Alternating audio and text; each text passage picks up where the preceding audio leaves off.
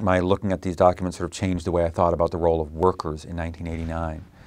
But the story of solidarity has also changed so much, so that even through the first half of the 1990s, it was easier to look at solidarity and its involvement in 1989 in a very positive light. Solidarity is not only victorious, but then its leader becomes president of Poland, and maybe he's kind of an uncouth figure, Lech Wałęsa, but nonetheless, there's this kind of solidarity victorious story. And then over 10 or so years from 1995, as first a communist win an election, and then a communist candidate or an ex-communist candidate defeats Lech Wałęsa, becomes president, and then solidarity moves farther and farther to the right and becomes more of a traditional trade union, but with a distinctly nationalist and Catholic orientation that was always there, but was not as evident.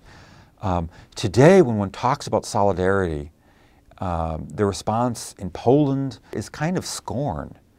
And that makes it so much more difficult to look at its role at the time. And so I feel that I was rather fortunate, first of all, to be there, to be able to look at solidarity and the movements around it at a moment when they were still sort of unsullied, but also to be able to interview people at a moment when the cynicism was not so deep. The job of a historian is try to cover what really was there. Take that moment of optimism at face value and take it quite seriously, and not as something that it was foolish or utopian.